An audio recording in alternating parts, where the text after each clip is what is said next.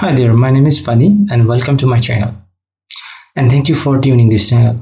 I have created these channels to help people to power their lives and add value so that everyone discover their true potential. It's my genuine effort to enhance the lives of people who truly wanted to discover themselves in this new digital era. In this video, I'm going to reveal 3-step formula to build your first website. So stay tuned and watch till the end to get a bonus tip, which I'll be revealing at the end of the video. But before I start, I would like to request you, if you like this video, do hit like button, and if you have any suggestions, please leave that in the comment box below, and don't forget to subscribe my channel to get notification whenever I upload a new video like this. So without any delay, let's get started. So when planning your first small business website, there are 3 essential questions you should ask yourself before you start working on your project to build your website. You need to get clarity on few aspects of your website creation. First is, who is your potential audience?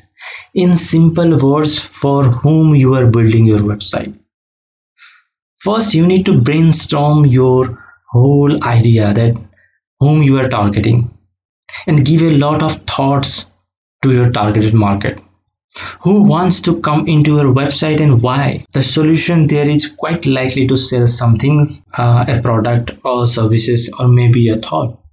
If you are thinking your audience is anyone and everybody, then you may be unclear in your goal of building a website, and your website will lack focus too. Ideally, you must create a distinct segment in the sense means a sense of your niche or sector.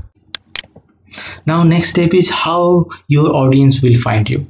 Once you register your presence online, then your audience is going to reach you, but you need to decide that how they are going to find you and get you online, because creating a website is not a sufficient thing.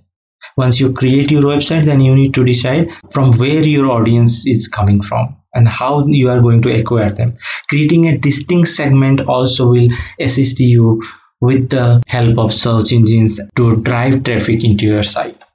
Consider what sort of keywords and target audience might type while they are searching something on the net. Actually, the best way to go is by doing your own search by yourself and see who comes up within the top 10 results, because that's where you would like to be. Also, you need to check, are your competitor there in this top 10 results? If yes, then visit their website and learn from them. Do a complete survey and research on them, that how they are working and what are the areas they are focusing, and build your strategy. How are you able to improve on them? Identify something unique about your business that sets it aside from your rivals. And you also need to keep in mind that research keywords or key phrases to be more accurate and need to be incorporated into your pages of website.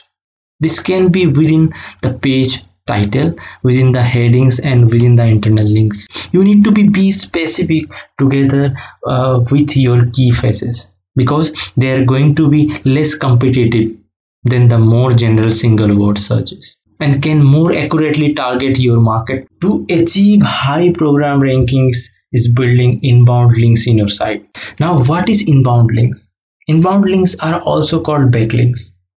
A backlink is a link from some other website. Links is connected with your web page, or a page on the external website that links to the page of your site. This links acquisition is a natural growth where the inbound link count increase gradually. The pages that links to your website should be relevant on topic and should contain the same keyword. SERP, search engine rank page, which is also called SERP, which is based on their reputation or their character. Your ranking is going to be determined by what other pages are consulting about your web page.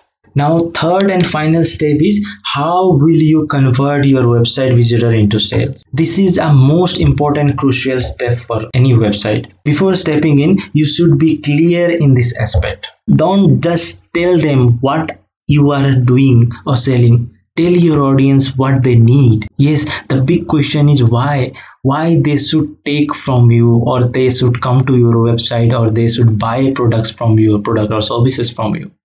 You can try different methods, like by offering incentives, or by like freeways, discount methods, or maybe like you can try coupons, offers, and value. You have to give them value out of your website. You should be prepared yourself and build your USP too. USP confirms that you have your unique selling point, which should be clearly visible on your homepage and preferably repeated on all of your other pages. Visitors need to understand why you are different from the rest and why they should choose you, not your competitor. Lastly, a bonus. As committed, before building your website, you should be ready with your funnel structure. Identify your important pages, usually the call to actions, funnel structure, call to action, and product pages as well. If you are running an e-commerce website, then you need to be ready with your product pages so that everyone can be redirected to product page. And finally, let's recap the whole process. First, you should know your audience, whom you are building your website. Second, once you build your web home, you should plan how you are going to get your audience.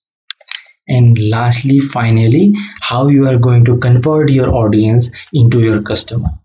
So this is the 3-step formula you should be planning before you start building your website. If you like this video, do subscribe to my channel and hit the bell icon to get the notification on my next video release. Do like, share with your family and friends. Thanks for watching.